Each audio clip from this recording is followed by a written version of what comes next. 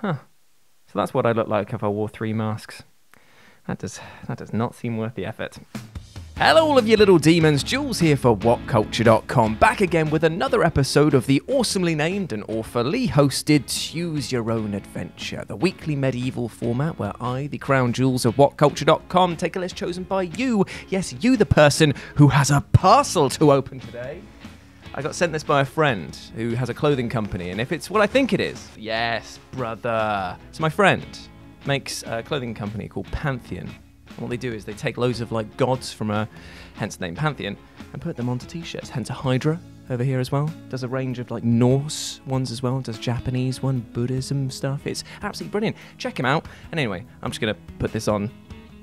Yes, you get to decide what list I dole out to you each and every week. And this week we have none other to thank than Cody Lots. That's Cody Lots. For their suggestion of video game achievements or trophies that were made impossible because they were just down to random chance. And this is the thing. In the video game industry, is there anything more satisfying than that sweet chime that rings out when you pop a trophy or achievement for besting a particularly bastardy boss or some finicky platforming level? No, of course not. But this is ruined, I say, ruined by the gods of RNG. If I was clever enough, I would have worked that into the Pantheon joke. But I didn't. Yes, the true leader of the pantheon of gaming gods is the god of RNG, who can basically come along, take a look at what you're doing, all of your hard work, and just say, ha ha, roll a dice, I hate you. So let's take a look at them today when we were bested by this bastard. As I'm Jules, this is WhatCulture.com, and these are 8 video game achievements made impossible by RNG. And you know the drill by now. Say hi to me here in the live chat and put your suggestions for next week's episode down in the comment section below. But with that in mind, let's get on with this list. Number 8. Collect 20 legendary Vault Dwellers. Fallout Shelter. So, let me ask you something. Do you like paying for your achievements? Of course you don't, because that sort of mentality is utterly insane and you're a normal person. And yet, games like Fallout Shelter bloody exist, which basically paywall entire achievements thanks to their pure breed horror of RNG and microtransactions. Oh, that made me that shook me to my entire core. My core is shook. Now, to give this game some credit, acquiring 20 different legendary Vault Dwellers, which drop from the game's lunchbox reward system, can theoretically be done without spending a penny.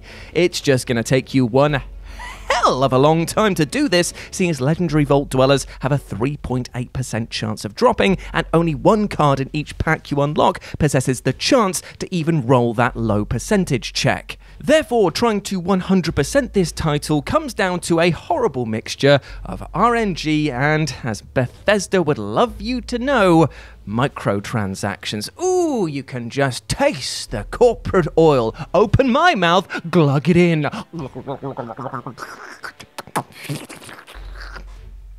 Greasy.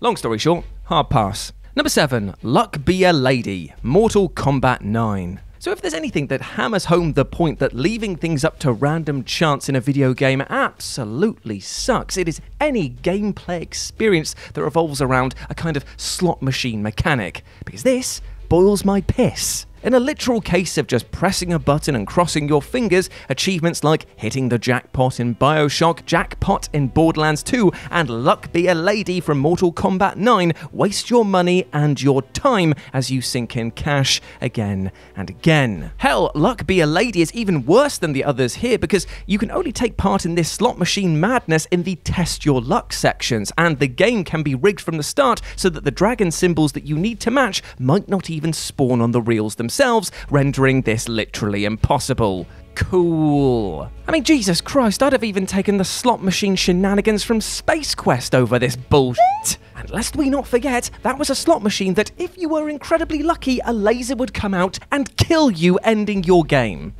I'd rather take that. Number 6, Messiah, Outlast 2. So, if you're going to ever try to undertake the Messiah achievement run in Outlast 2, then you might start thinking, after getting ground into dust again and again and again by different enemies, or just one-shot killed by bosses that came out of absolutely nowhere, why it's even called the Messiah achievement, because it probably would be more apt to call it the Pariah achievement, because you will feel like one come the close of this. Everything wants you dead, even bloody inanimate objects get in on the action, and thanks to the requirements being to complete the game on the hardest setting in one run with no checkpoints and not using the night vision on your camera, this is one of the most brutal runs going in gaming. You have to question your faith when it comes to this point. Like, come down here, man. I just need a quick word to keep it. Now, this is the thing.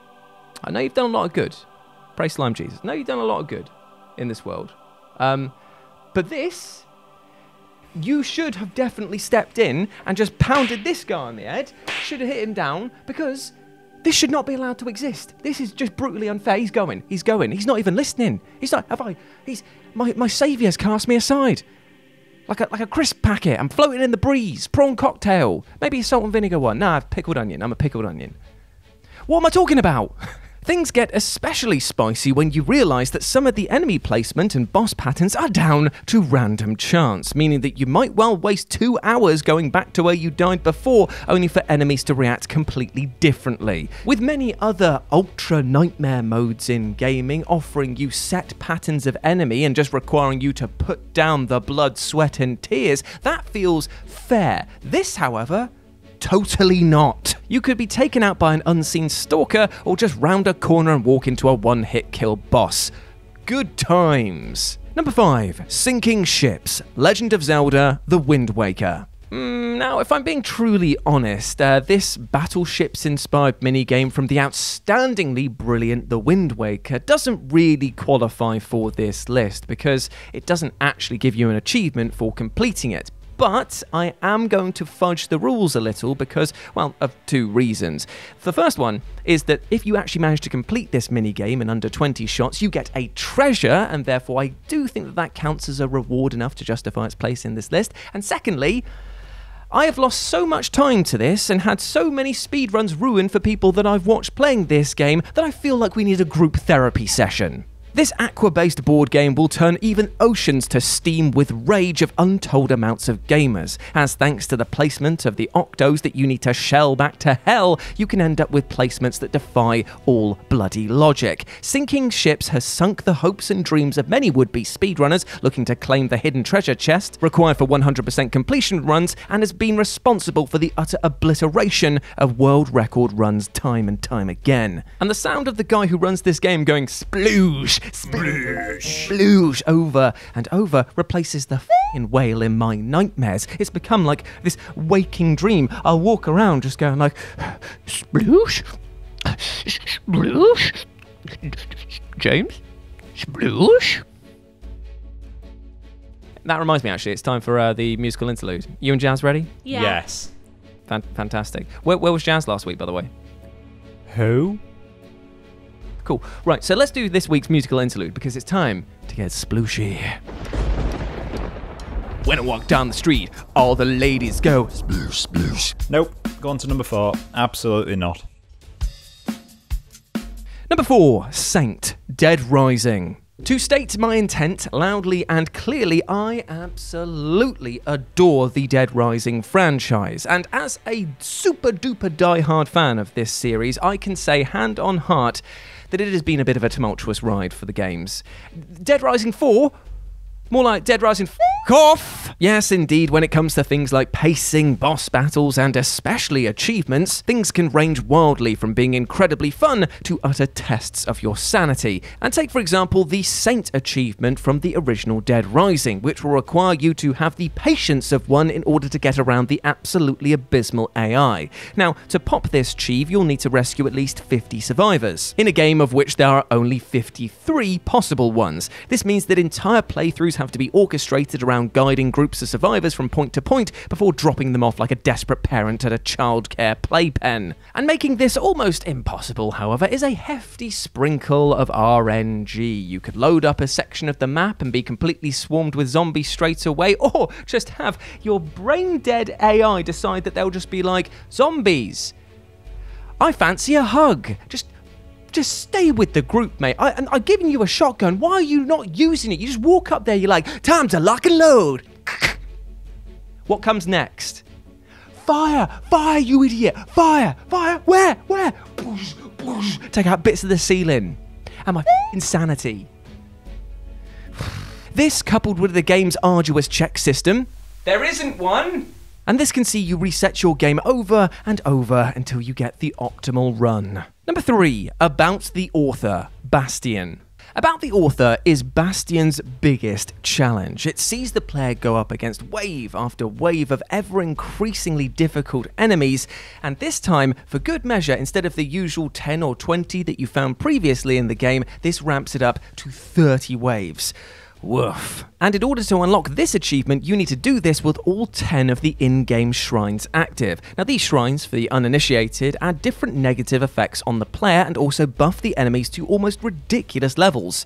So as you can imagine, having all 10 of these on at once is kind of like being an ice cube in hell, in that you're going to make an embarrassing little puddle and then get absolutely steamed as you have your soul dragged over coals. Yet, there's actually something hidden to the player that's going to make this experience even worse, and that is the aforementioned 11th god of gaming, RNG, which is also added into the mix. Now, RNG in this game is a cruel, cruel bastard, and you will know his power when he just tells enemies to suddenly just stop taking damage. Or even worse, reflecting attacks. Cheers! Not being able to predict when this is going to happen is like walking a tightrope at all times, and since these reflections count as coming from the enemy, these attacks that you launched are coming back to you buffed. Brilliant. Number 2, Unachievable, the Stanley Parable. The Stanley Parable is just a wonderful slice of gaming insanity, isn't it? From rewarding players equally when it comes to following the rules and also for absolutely breaking them, this game is like a giant flowchart that kind of reminds me of that scene from Always Sunny with Pepe Sylvia. Carol, Carol! Charlie Day, what a legend, man.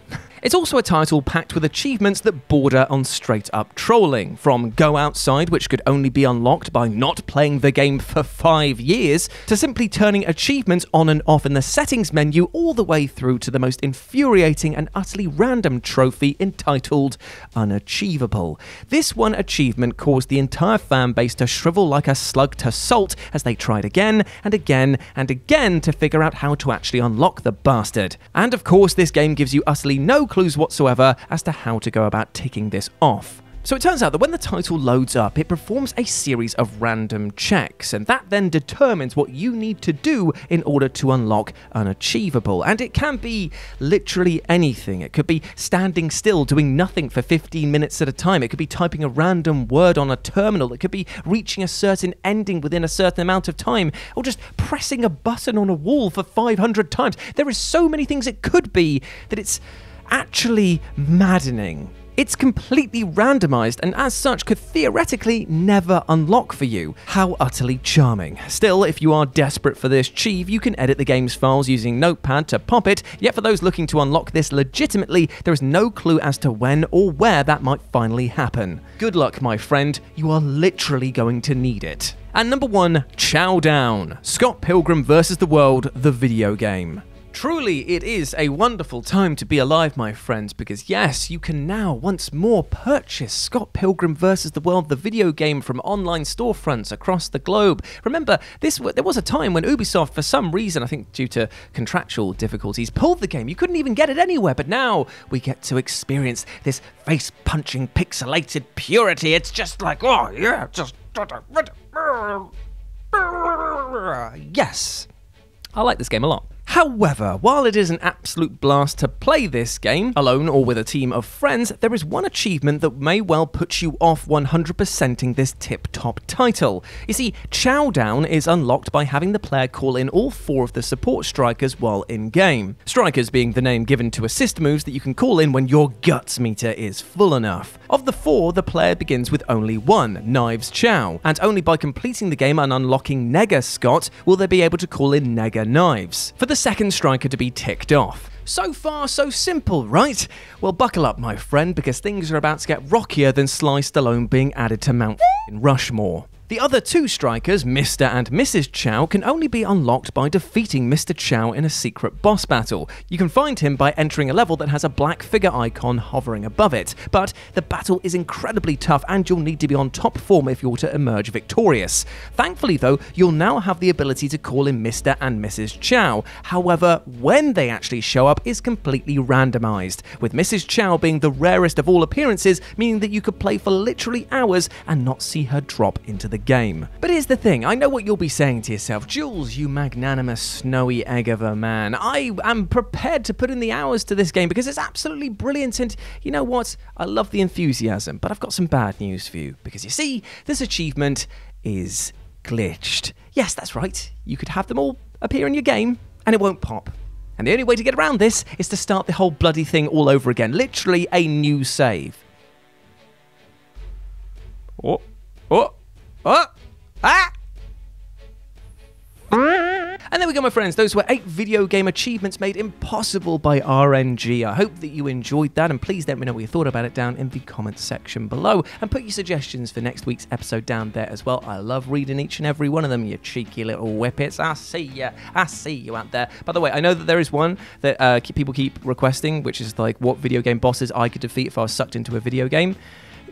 Start a petition to my boss. I've pitched it to him every single week that has been up there. No, he says. No, hammer at the gates. Come on, let's storm the castle. Anyway, right, completely beside the point there. I'll be back next week with a new suggestion, thanks to you lovely people out there. But if you want to chat to me further, you can do so over on Twitter at RetroJ with a 0, or, and I've got a special little request for you today, go to RetroJ with a 0 _ Instagram, where I'm doing all of my Warhammer painting, because a lot of people ask me about what I'm working on, some Grey Knights at the moment, just in case. So you can go see my progress over there. I don't update it very often, but I am getting better at using social media. I'm an old man. I find it very scary out there. But still, yeah, go follow me over there if you feel the volition. But before I go, I just want to say one thing, and that is to you, you beautiful person watching this video. I have got an achievement that you can unlock that is not up to random chance. It is not up to any ridiculous difficulty settings. It is just to be kind to yourself, because you bloody well deserve the best things in life. Don't beat yourself up for mistakes that you've made in the past. Everyone makes them.